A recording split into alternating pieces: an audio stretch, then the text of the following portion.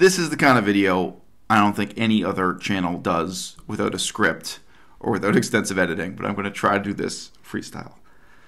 The moral of the story, hashtag spoilers, is that peer review is not what people think it is. I got my best girl here, Melissa, off camera. So I'm talking to her in as much as I'm talking to the camera to keep this spontaneous, keep this off script, keep this.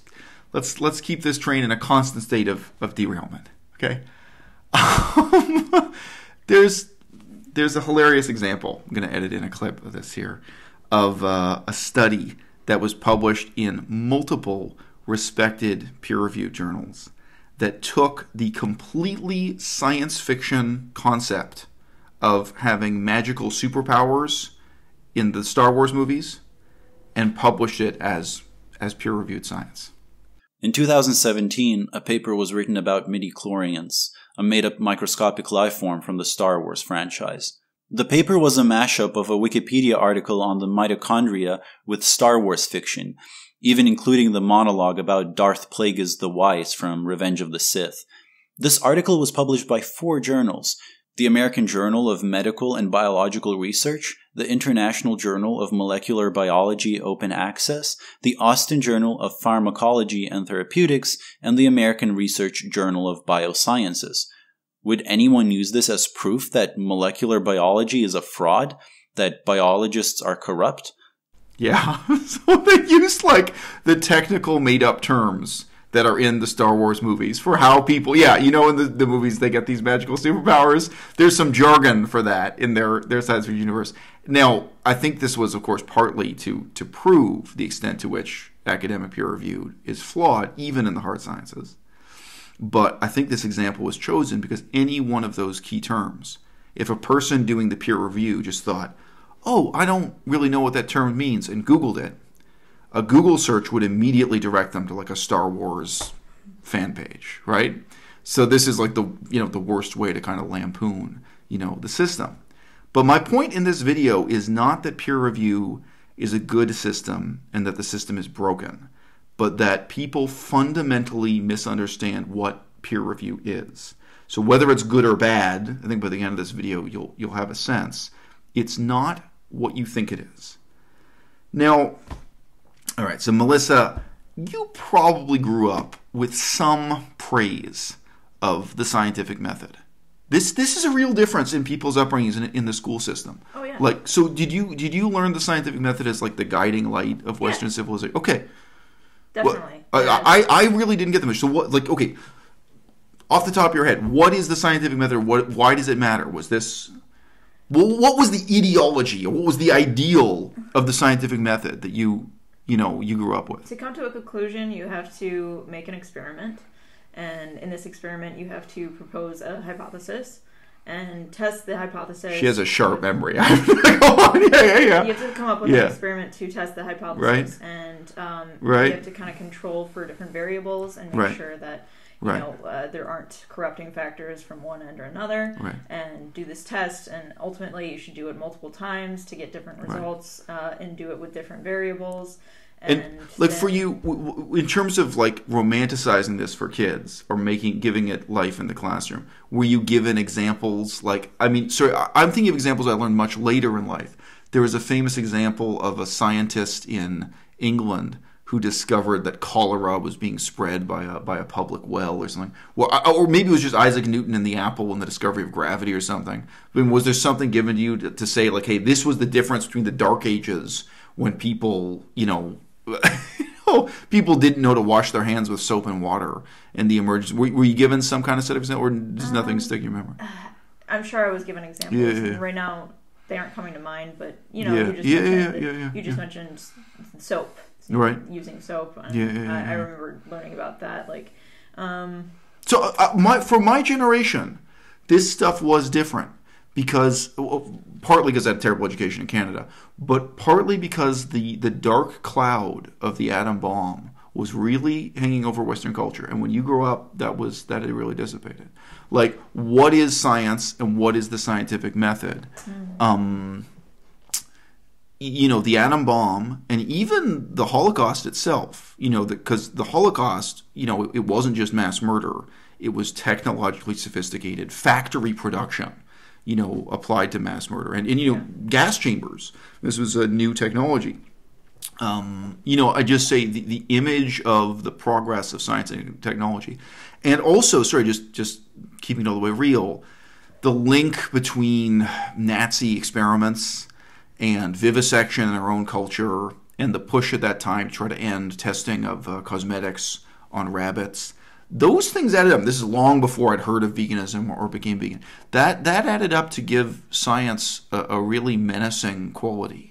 So I think that really, for my generation, I was at the end of that period of time, because after about 1989, 1991, all that stuff about the atom bomb starts to disappear. And indeed, the memory of the Holocaust and World War II is increasingly kind of put in a locker. Yeah. It's not because for me, my grandparents were still alive. That generation was still around.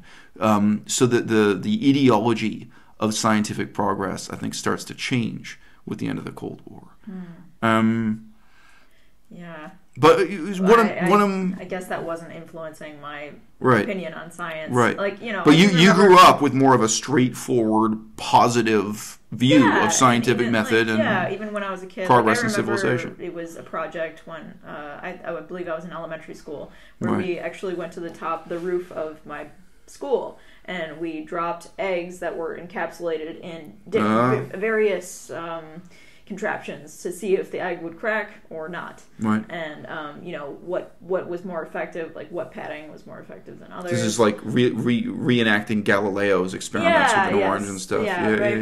And science, chemistry experiments too. Right. There are some experiments. Well, I think this is part of the very definition of modernity is the idea that civilization is scientific progress, as opposed to the idea that civilization is tradition, which may well include religion.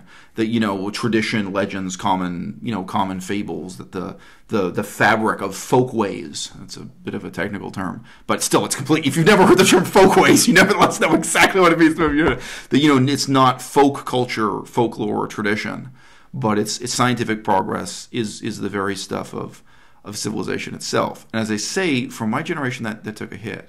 I think this is the illusion that people project onto peer review.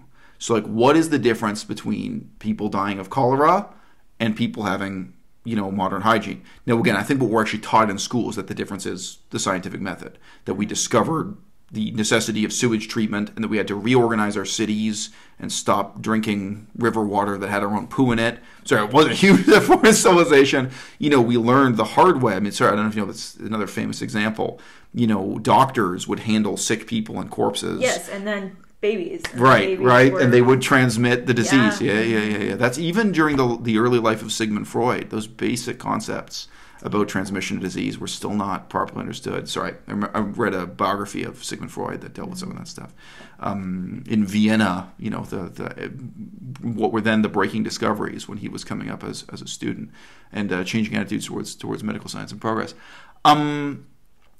But that's not what peer review is. That's not what peer review is at all. Neither in its function nor in its dysfunction. So, as I say, unlike this funny example of the Star Wars pseudoscience getting in. There's another example I can put up, where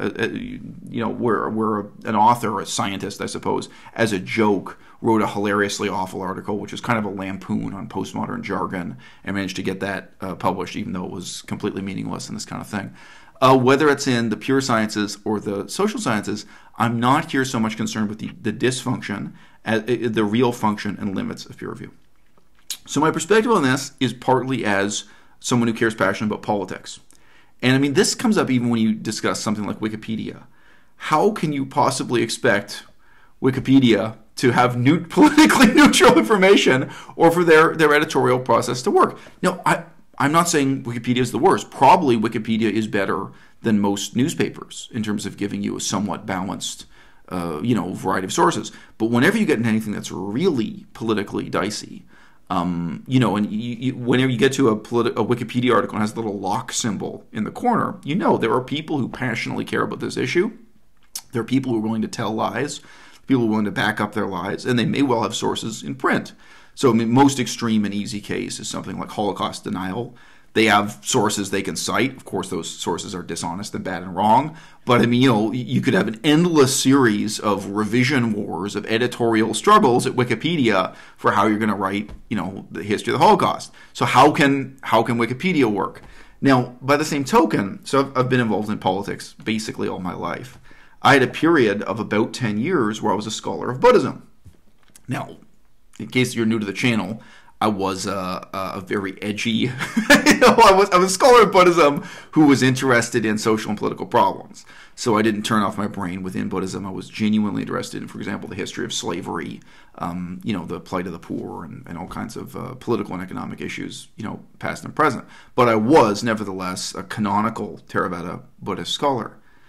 How do you expect a peer review committee in Japan that may be primarily staffed by Buddhist monks to have what does peer review mean when the people reviewing your paper are Japanese Buddhist monks in a conservative Buddhist university, or even they may literally be located in a monastery where they have this meeting, right? If that's a little bit too exotic for you, you can change it to a group of Catholic priests, and you present them with an essay. You're like, hey, I wrote an essay about the history of slavery and how the Catholic Church was involved in it and all the terrible things you guys did and how the priests were involved and they would torture people and the priests would interrogate them. Yeah, I did all this historical research about how terrible you guys were.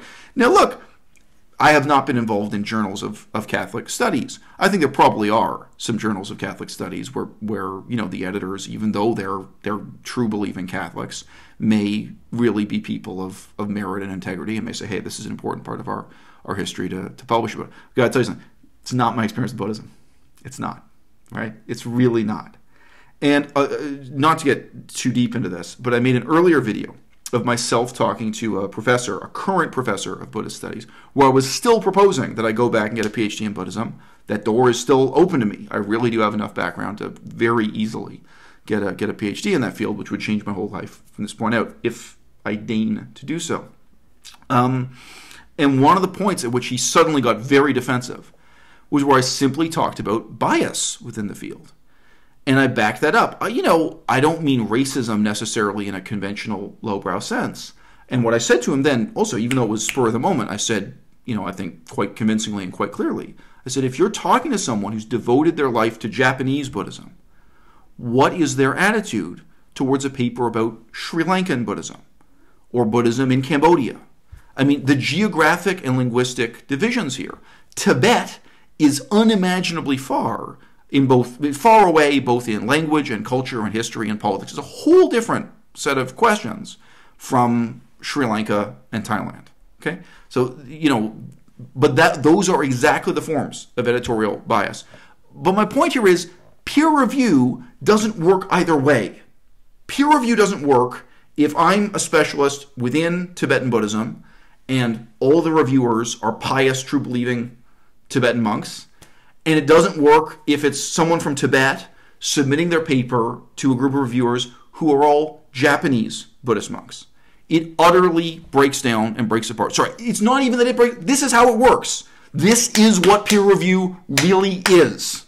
It's a conclave of true believers giving their imprimatur to studies that agree with their latent biases and their political and ideological agendas. So this has come up in debates about global warming and anti-global warming. So you got 10 academics with PhDs who do peer review for a publication. They may be sincerely, okay, let's just say we started a publication. We had 10 professors who were all specifically passionate about endangered species conservation. Okay, that's really their background.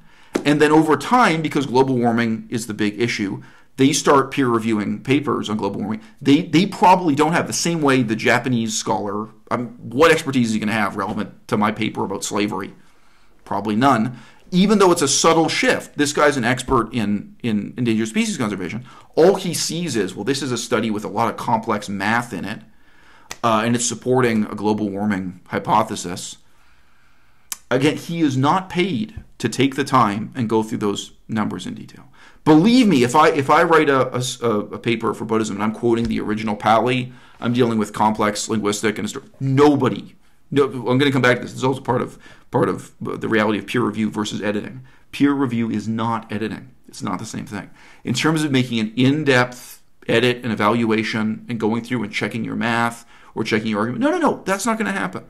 Whether you have 10 scholars who are sincere about wanting to ring the alarm bells on global warming, they're going to sit there and say, oh, okay, good. Like, this is on our side. Seems to me the data looks like data.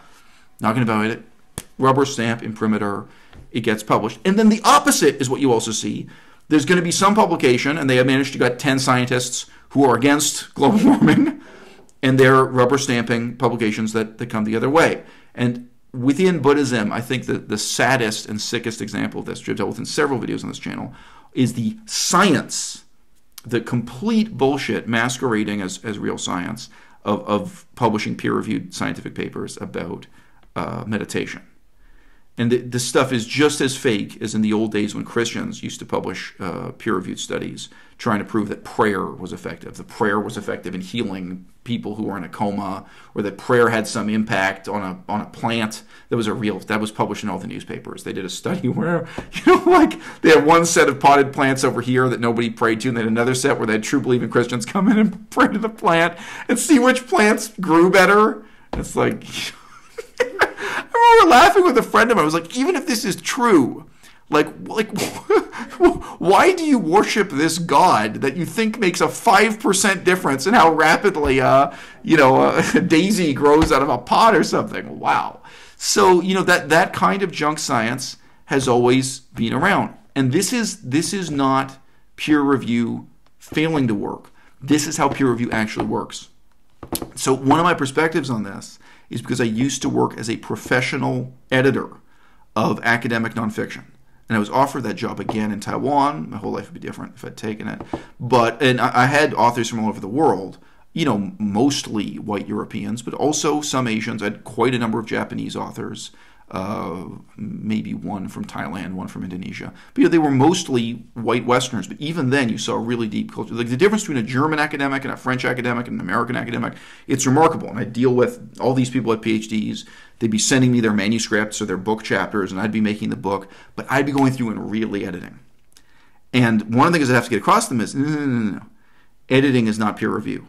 They were used to peer review, which is what I described before, right? And the peer reviewer isn't paid a salary. And the peer reviewer doesn't correct grammatical error. I mean, they may, if they go through it in detail. A peer reviewer is not going through, and like this is the type of error I would catch all the time. You have the date 1763 in your essay, and I just take the time to look it up. Oh no, you meant 1673. All the time, those errors are in there. I'm an editor, I'm not a peer reviewer. I stop and I challenge you. Okay, well, you said this about the government policy at this time, but in this section of the essay, you said this instead. That's editing. And the editor's role has withered up and died because basically the publishing industry no longer has the money for it and nobody's willing to pay for it. And you have to pay an erudite, hardworking person with attention to detail to do it. Sorry, and I just want to make this clear. Editing is also not copy editing, right? Copy editing is a separate word that's sometimes referred to as sub-editing. Copy editing is where you just check for spelling errors and commas in the wrong place and formatting errors and hyphens, this kind of stuff. Real editing, real editorial is where you actually challenge the author. Say, okay, you said this here, there's no footnote, how do you know that? How do you back it up? I remember one guy got furious with me because I just pointed out that he presented. I said, look, you present an interesting argument here, but you don't have any footnotes or context explaining it. I don't know to what extent this is your original work, or if this is something that's appeared in 5 other books before I need to. He was furious. He calmed down eventually, but we had several emails back and forth trying to iron this out. I was like, look, if we're going to publish this, you can't claim to be inventing the wheel with research that's not really your research and this sort of thing. So this is another misconceptions. Now, one of the things people said about me back when I was a scholar of Buddhism, I'd never seen this word before. They said, oh, that Eisel Mazard, he's an originist. He analyzes things by looking at their origins, it was interesting comment about me. Okay, what is the origin of peer review? I have brought this up with many professors. I had a very brief story about it on my old blog, and every single time professors were astounded to learn this. Okay, peer review originated in the United Kingdom. I would just say England, Scotland, and Wales. But it really especially has to do with Scotland. This came up a lot when we were living in China. I was explaining to my students that the real turning point in the history of education in Europe actually took place in Scotland, not England. And then England caught up, several generations later. But Scotland started having these learned societies in places like Edinburgh and Glasgow. They were making remarkable scientific progress and discoveries, also the medical school in Edinburgh and so on. But of course also in other fields, even like sociology, stuff that's more social sciences or what have you. They were doing and publishing a lot of original research. And up to that point, they had ye olde censor's office. In England, there still is the office of the censor. There is still one man in England who has the title censor. It's an official government post there. It's not just, we just complain about censorship as an abstract concept. That's actually a job still today in the government of England, to be the censor. He's one man.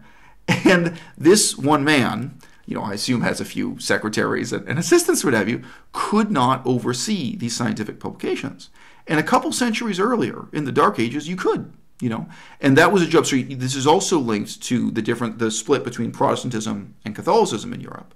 Because before, when England was Catholic, before Henry VIII and split away, that job was really handled by Rome.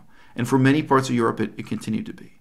So when Copernicus it's really in one publication from Copernicus, but he wrote this one important work, and he published it only in Latin, not in any vernacular, which I think he knew that was to avoid censorship. It was handed over. Ultimately, it was the Vatican, it was the Catholic authorities in Rome who would decide whether or not to suppress it. And an historian went in and did the detailed analysis. It would have been censored, but apparently the reviewer who mattered, the viewer who was ringing alarm bells, because you had to read the Latin carefully. It was a lot of math. It had to do with observations of the movements of the stars and planets. And explaining this thesis, you had to be really good at both Latin and math to figure out how subversive this work from Copernicus was. But the one guy who figured it out in Rome, he died. He died of natural causes at the right time, so the book wasn't censored. So I just say that the censor's role, one, Protestantism cuts you off from the Catholic tradition of censorship. And again, that battle then gets fought generations later by Galileo.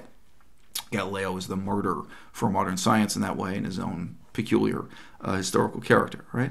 So in England, this becomes England's own responsibility, Scotland's own responsibility. And they don't want to do it.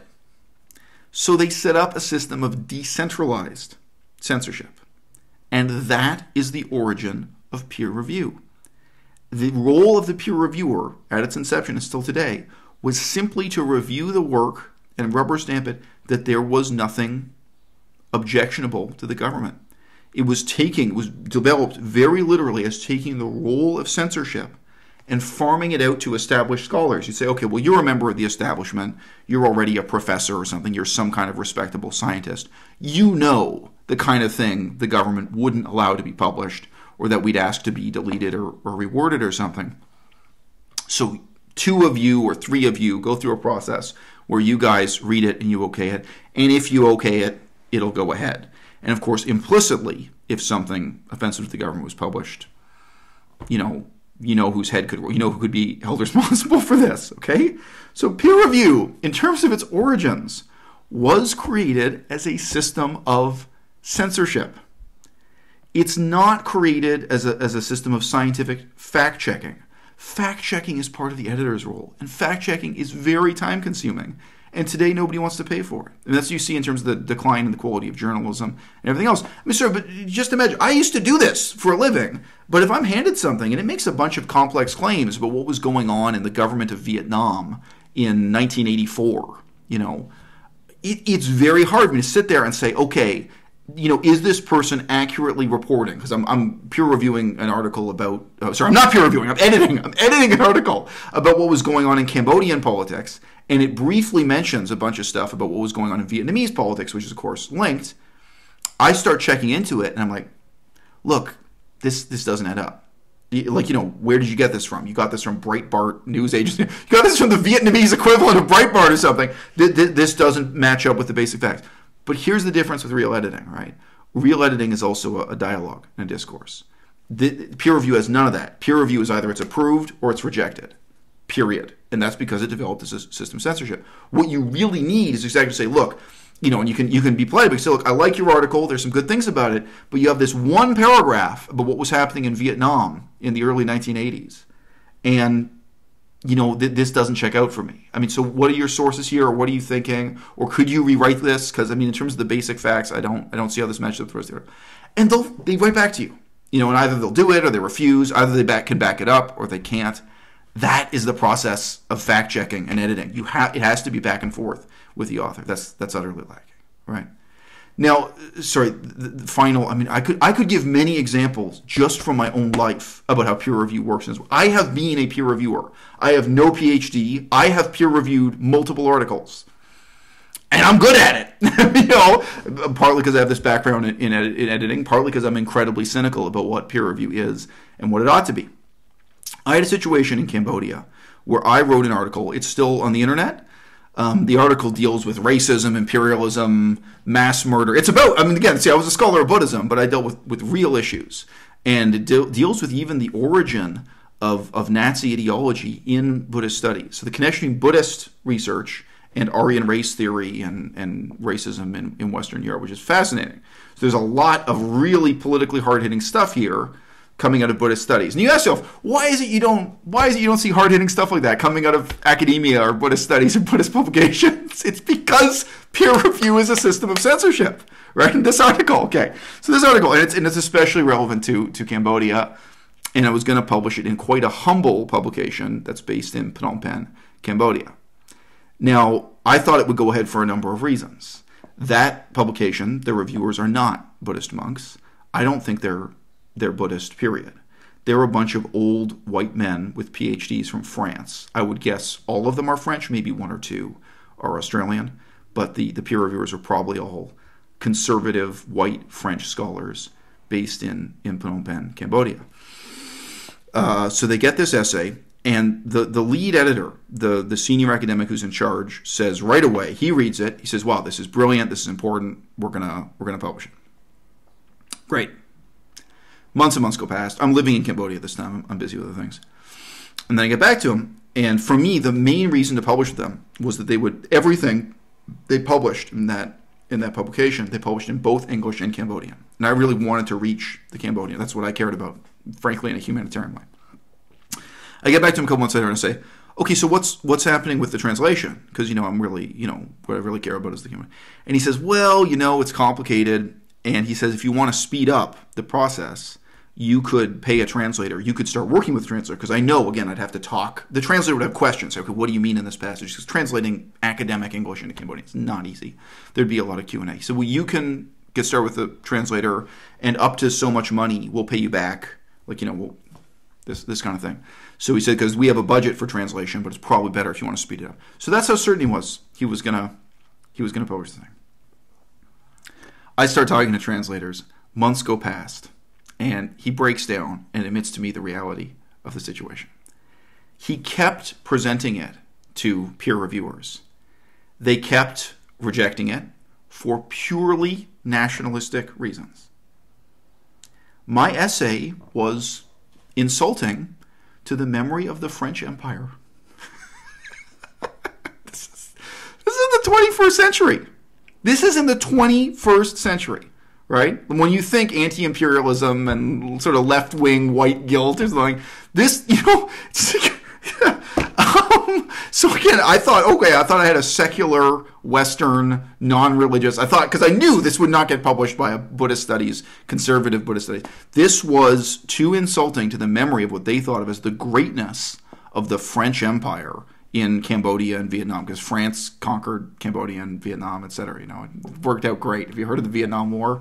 It's kind of like the appendix to that disaster, right? Okay, and so what he kept doing, he kept giving it to a scholar, and they'd reject it, and then he would crumple up the record that he'd given it to a peer reviewer, because it's supposed to be you just give it to two peer reviewers, and if they both say no, it's rejected, right? And he would pretend he hadn't done that, and he would try with another scholar, and he tried with the whole college. So whatever. Again, most of these people, maybe they have 10 people with PhDs, maybe fewer, maybe 6 or something, right? And every single one of them rejected it out of pure political bias, not even religious bias. right?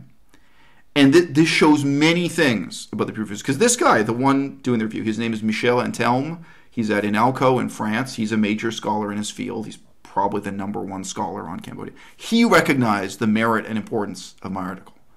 So why can't he go ahead and publish it? Why, even if there are problems with it, why can't he start engaging with me as an editor? Because it's fine. He can challenge me the same way I've been describing an editor challenging someone. He could go through and say, okay, well, in this paragraph, where are you coming from? Or how do you back this up? Fine. I'm all for it. That's scrutiny. What the process needs is scrutiny. But peer review is not scrutiny. And again, even this joke example, it's a real example of the Star Wars science fiction bullshit being published in a peer-reviewed scientific journal. It shows peer review is not a system of scrutiny.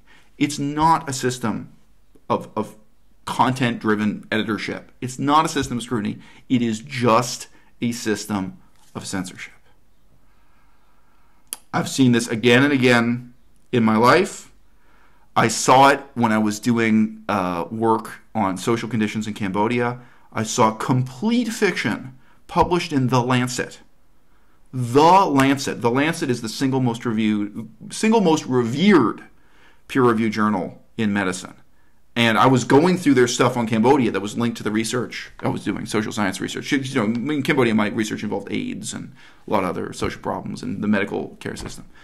And I was finding stuff, just like the article about Star Wars, things that I could prove were false just by taking them and Googling them. We think, oh, that doesn't sound right. Let me Google it. Let me check these couple of reports of MS. And it's wrong, because nobody's doing that. Sorry. So guys, that's my conclusion here. Peer review is not a system of scrutiny. It's a system of censorship. It's not the scientific method. It's not even the Writers Guild method of how to revise a script. I know people believe in peer review as the difference between light and darkness, between what's legitimate and what's illegitimate. What I'm inviting you to imagine here is that Buddhist studies is not so unique. The important research, the important message, the important findings I had to share in Buddhist studies were impossible to publish in Buddhist studies today in the 21st century. And it's worth noting that field was way more open to new ideas, new discoveries in the 19th century. This is true even about First Nation studies. I'm sorry, it's one more example, but each one of these examples is really important to me. So, Buddhist studies in the 19th century, soldiers with no PhD and no formal education who were deployed in the British Empire would dabble in archaeology and research on Buddhism, and they would send in as letters to what are now peer-reviewed journals, to academic journals, their findings, and they found brilliant and important stuff. And I think one reason for that was that a lot of the soldiers had good translators. They probably had the best translators in the British Empire. So they'd be going out and they'd be looking at ruins, and they'd be saying, well, some of the villagers say this ruin used to be this, but we excavated and we found that, or we talked to some Buddhist monks over here, and they told us this and that. You had incredibly valuable findings being published, again, without peer review, sent in as handwritten letters from soldiers on the outermost parts of the British Empire. But it was really important, vital stuff that was getting published. There was a hypothesis. I mentioned this to my girlfriend recently. We were talking about Korean Ojibwe. We still look at the possibility of studying First Nations languages here in this apartment, in this relationship. We're talking about whether or not we could go back and study Cree, Ojibwe, Algonquian languages indigenous to Canada.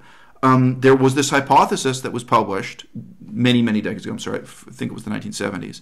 And today it wouldn't be published because it was just a hypothesis. It was a hypothesis in the purest sense of the word. This guy looked at the linguistic data for all the native peoples in North America and South America, the whole mega continent, North and South America, and the Caribbean. And he drew lines on a map, and he said, hey, look, I don't really have any evidence, but based on comparative study of these languages, this is my theory of how the actual migration took place when these people first settled North and South America. All right? 40 years later or something, DNA research, bang, confirms that his hypothesis was right on. It's such an important article, but it was just a hypothesis. It was just speculation. And that's exactly what peer review excludes. Now, again, sorry, all the problems you have with Wikipedia are infinitely worse with peer review. They're worse both positively and negatively. They're worse in terms of what they will publish, They're worse in terms of what they exclude. They're worse because they utterly lack the back and forth of challenging the person. Say, well, do you have a source on this? Can you improve this? Can you rewrite this? It's a single stage process. And exactly the areas where Wikipedia is impossible to trust, like politics, like religion. But some of these examples I'm giving are hard sciences even. Linguistics, physics and chemistry and what have you. In exactly those same areas where Wikipedia is unreliable, peer review itself is worse than useless. Guys, if you watched this video, thank you for spending the time with me. Any last thoughts, babe? What is civilization? Is civilization the aggregate sum of our traditions, our cultural assumptions, our beliefs, our folklore and our national characteristics, or is it scientific progress? Well, one of the fundamental problems of scientific progress is that it is elite, it is elitist, it's something the vast majority of us can't participate in any meaningful way. And peer review, I think, is another example of one of these aspects of academia, whether it's in the sciences or the arts or what have you, anything to do with academia, where it's remained behind the curtain. It's remained behind a veil of inscrutability. It's been glorified and glamorized in many people's minds just because it's just slightly out of sight. And I think that will change for one reason. And that one reason is what's now called sousveillance. So sousveillance is the opposite of surveillance. When I first went to Cambridge University, England, they were just experimenting with taking professors' lectures and dumping them on YouTube, basically dumping them on the internet. And one of them was a famous left-wing professor giving a lecture on Marxism. He'd probably given the same lecture for 20 years. And it sounds impressive. Oh, this great professor, he has a PhD, he has peer-reviewed articles, and, lecturing at this incredibly elite, incredibly expensive, incredibly hard to get into university. And the lectures were garbage. Sousveillance changes everything. There's a Facebook project called Film Your Marxist Professors. So far, it's garbage. They're not doing anything. But the concept of that is very powerful. We all know, if you've been to university, you know what it's like to be in the classroom with a professor who's saying something so crazy and so stupid or so ill-informed and so ignorant that you can't believe it's being said in the classroom, and you're powerless to challenge it because there's an absolute unequal relationship of authority. Well, now, as never before, you can film that and you can put it on YouTube. And this will challenge academia in a way that it has never been challenged before.